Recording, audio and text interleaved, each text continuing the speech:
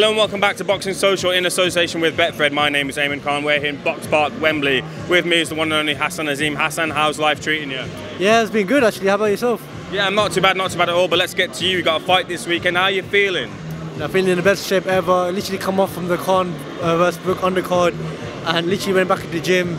I've been training really hard and been feeling strong, fit and powerful. Just kind of wait for Saturday night. Let's have a quick rewind. You mentioned obviously being on the Amir Khan undercard. Big thing for yourself getting on the undercard because of the inspiration that Amir Khan was for you. But how did you kind of look back at that? Probably the best night of my life and the best week of my life as well. You know, the whole press conference, the weighing in, the fight night, everything was great. You know, gaining all these experience. I wasn't nervous at all. I was just playing along, you know, and see what Amir Khan does, and see what Kell Brook does. You know, it's so unique. I know one day I'll headline one day and for a title. So yeah, it was good. A good night. It was a good week. Hassan, what is it about for you now? I mean, you've obviously got your own plans, your team's plans. Shane McGuigan's got plans for you, but in your own words, what do you want? I want a title, and hopefully that'll be next year. There should be a title for me way next year. But again, I'm not looking too ahead. I'm looking at one step at a time. So this week, let's get this week out the way first.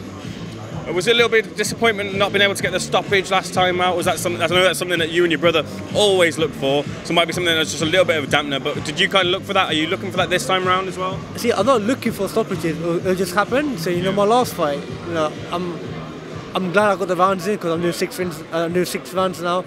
So my last fight, you know, when I hit that 1-2, the backhand straight down the middle in the first round, you know, he felt it. And the legs stiffened up as well. I see it all, and I thought later on he'll try to open up again. But throughout the four rounds, he literally went in the survival mode on the shield, didn't throw anything back. So going for the body shot, you know, another round, I would have stopped into the body. But again, the experience. You know, I'm doing 6 rounds now. I take my time. There's more time for me. You know, landing power shots as well. And yeah, it's a blessing. I got the rounds in. Yeah.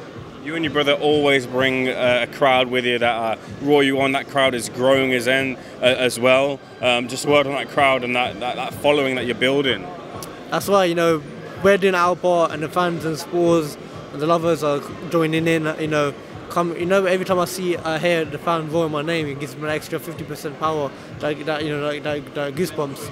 So you know, big thank you to all the fans out there that are supporting me. That's always coming down as well. And to those that are watching on TV as well. You got your brother, he's to the left of you there. Also, just a word on his progression as well. You two, side by side, must be just a great feeling to be able to do this with your brother. That's right. Yeah, you know, me and Adam, you know, we've conquered the amateur scene together, and now it's time to conquer the pro scene as well. Finally, what can we expect to see from you in the ring this weekend? A clinical performance, and if there's a lot of stoppage, that's a bonus. Wishing you all the best. Thank you so much for speaking to Boxing Social, Hassan. All the best for the weekend. Thank you so much.